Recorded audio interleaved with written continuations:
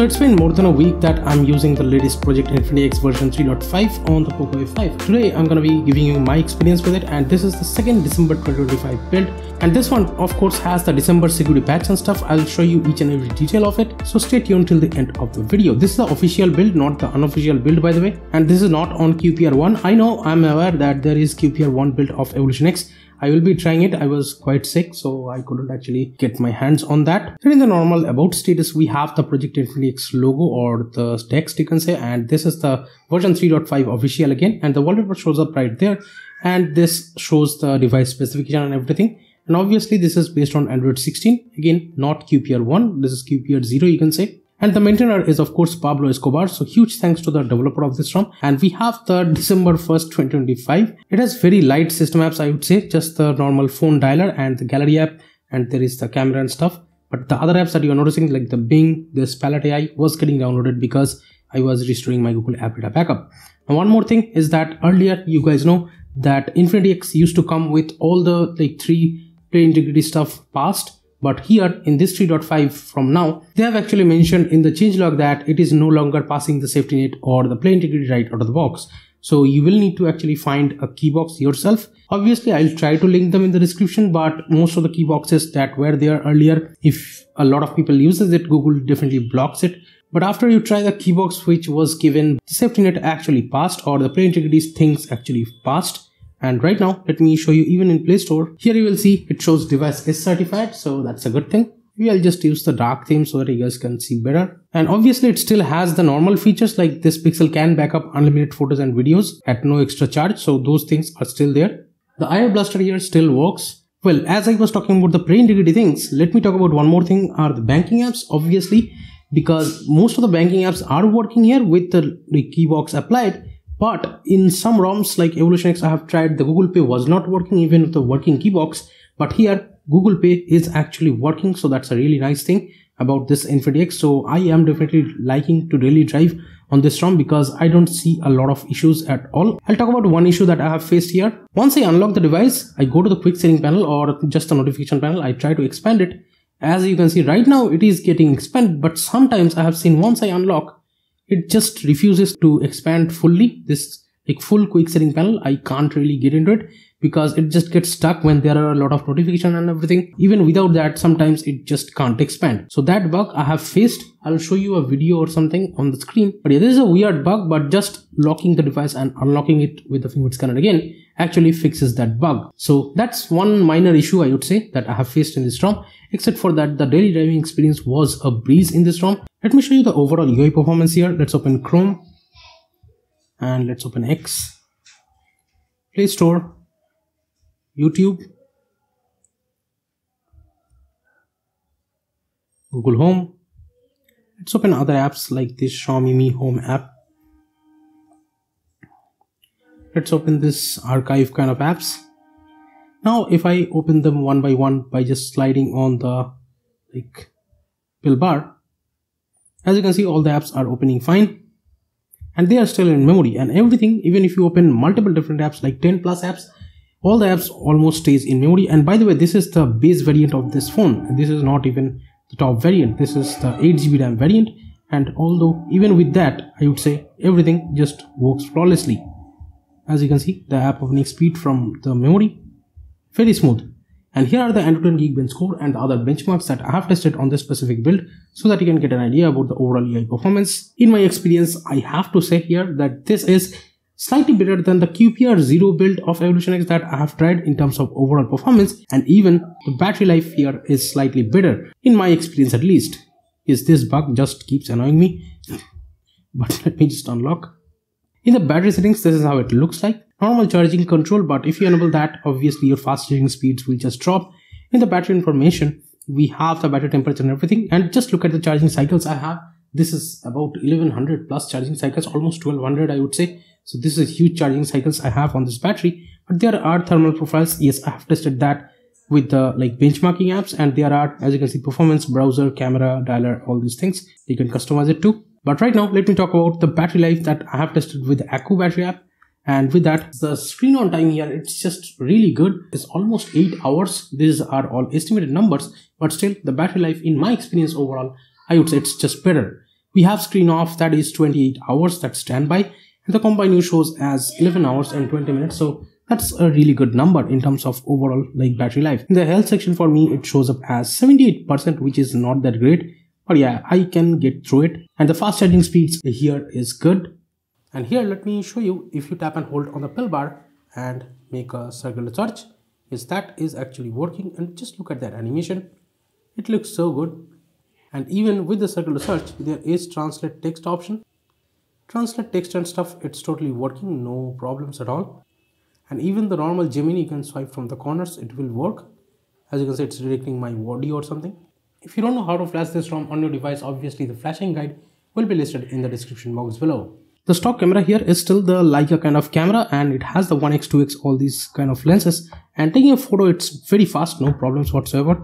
By the way, I recently reviewed the Realme Buds Air 7, you can check that out from the cards. And in the video settings, there is 1080p and 4K up to 30 fps if you shoot 4K. But if you go 1080p, there is obviously 1080-60. But if you want 4K 60, you can obviously use a Gcam. For that, I'll list a video in the description. There is documents mode, there is pro mode and stuff. There is pro mode videos as well. You can shoot up to again 4K 30. And portrait mode photos and videos should be working fine, no need to worry. I'll give you some samples here with the stock camera. But yeah, definitely you can use a Gcam if you do have the 4K 60 fps kind of capabilities with the rear camera. The quick setting panel looks very good, and it has the edit option, and it has huge amount of toggles. Just notice the amount of options. And in this, the flashlight, actually, let me show you. Yes, you can just normally turn it on, but if you just tap and hold over here, it has this functionality where you can increase the brightness of this. It is very helpful, but even if I have it set to a lot low, let me show you, I have it just to 3%. It is turned on. But let me show you, this is a minor thing. I am turning it off with the power button long press to torch.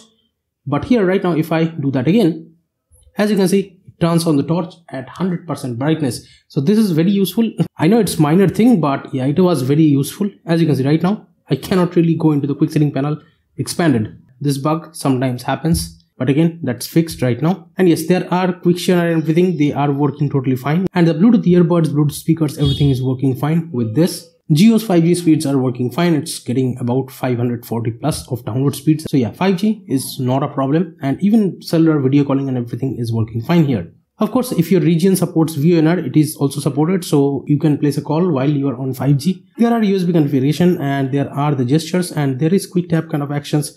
Double tap on power button, and one-handed mode obviously is still there. It is working. Lift to check phone is there. Let me show you. Yes, it is working fine. By the way, talking about the lock screen clocks, if I go into the wallpapers and styles, here into the lock screen, obviously there are the lock screen clock styles. They look beautiful in my opinion. Almost forgot to talk about the stock launcher. Well, the best feature about the stock launcher is that you can just double tap anywhere in the home screen and it will just go to sleep. Just look at this. This is very convenient and useful, and even with the always on display, just look at the animation. Double tap to wake and double tap to sleep. Everything just super good. And unlock. Just look at this animation. Looks beautiful. But yeah, the unlocking speed, it's perfectly fast and smooth. And obviously there is app lock, and this is how the app lock window looks like. If you tap the fingerprint scanner, obviously it will unlock and go wherever you left it. There are these advanced protection, you can enable that, and even private space option is there in the more security. There is theft and snatch kind of protection, you can enable that. Yes, there is face unlock, but I haven't enabled that because I don't use it that much. In the sound settings, this is how it looks like. We have the Dolby Atmos, there is the dynamic profiles, there is the graphic equalizer and everything you can customize. There is bass enhancer and the other sound settings you can notice. The volume bar actually looks like this. It looks beautiful. You can expand it and you can change the output device from right here. In the app settings, this is how it looks like. Yes, there is the cloned apps as well. So you can use 2 accounts of WhatsApp or Facebook if you'd like to. There is app lock settings in the app settings, obviously. In the game space, you can add any game and you can have an overlay with this. In the display settings, this is how it looks like. We have the dark theme. Yes, there is the pure black mode. I have enabled that. There is night light. There is live display. Colors you can change, and let me show you, there is screen refresh it. Obviously I have it set to 120 Hz all the time, most of the time I would say, because both maximum and minimum you can change, and you can change it to even 90 Hz if you'd like to. So this is really nice. Even per app refresh rate, you can actually choose it to be 60, 90 or 120. This is really good.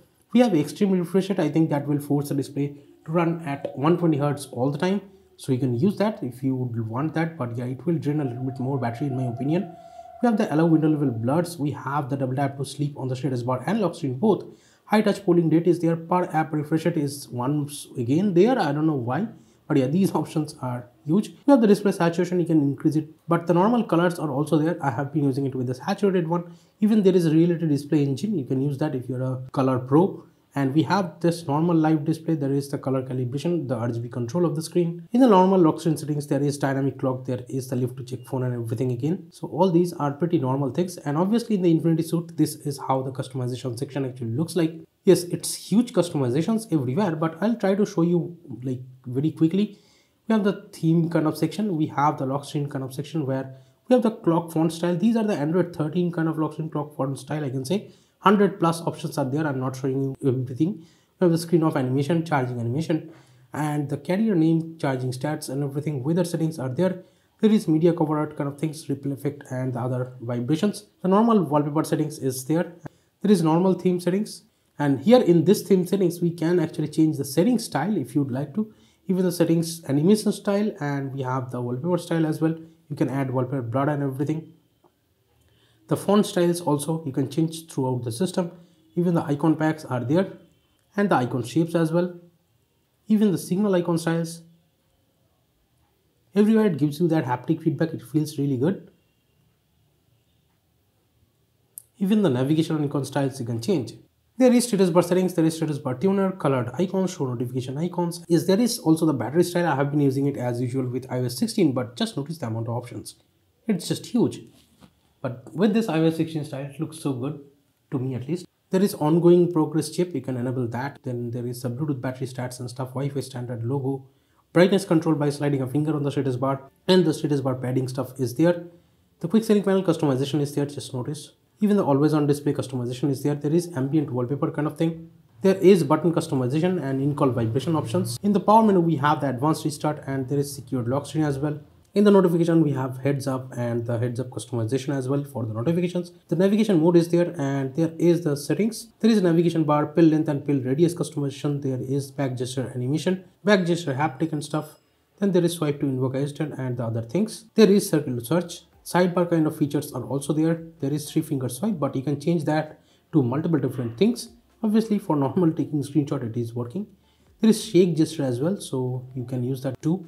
Miscellaneous settings, we have that spoofing, and from right here you can actually select a key box and you can notice other settings. There is unlimited Google photo storage, there is Google App spoof, Play Store spoof, Snapchat spoof, even the Netflix spoof option. There is full screen apps, smart pixels, hide developer option. Then there is adaptive playback as well. There is the ignore Windows secure flags. There is the hide screen capture, no storage restriction. And just notice there is show clipboard overlay, unlimited screen record, pocket detection, etc. So these are mostly all the customizations. And obviously you can check out the team over here. You can donate to the developers from here. So in my experience, I would say this InfinityX version 3.5 is really one of the best ROMs that I have seen based on Android 16 as of today. But let me tell you, I haven't tried QPR1 yet in any ROM. So yeah, that's where my opinion is coming from. But overall, while daily driving, I haven't faced any issues at all here. Almost, and the overall experience is even the Google Pay is working in a custom ROM today in December 2025. Almost it's 2026. This ROM like best ROM of 2025 till date, because that's how my experience has been with this ROM.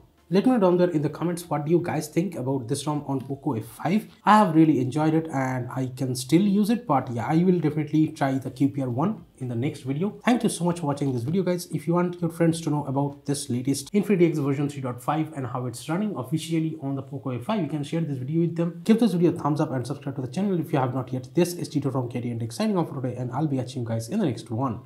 Bye now.